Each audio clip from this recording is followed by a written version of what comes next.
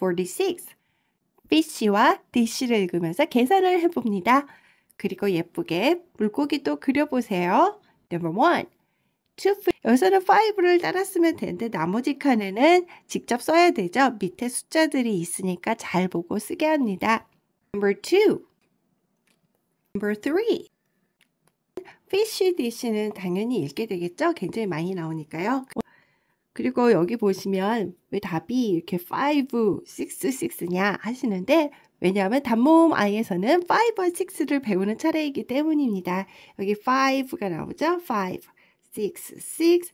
나머지는 1, 2, 3, 4로 이제까지 배운 숫자들을 복습하게 되어 있습니다. 재밌게 물고기도 그리고 숫자들도 읽도록 연습해 보세요. 46. Short I math. 1. 2 fish on the dish. 3 fish on the dish. 2 plus 3 is how many? 5. 5 fish on the dish. Can you trace 5 here?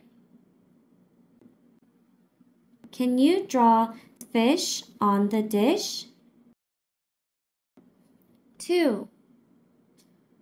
1 fish on the dish. 5 fish on the dish. 1 plus 5 is how many?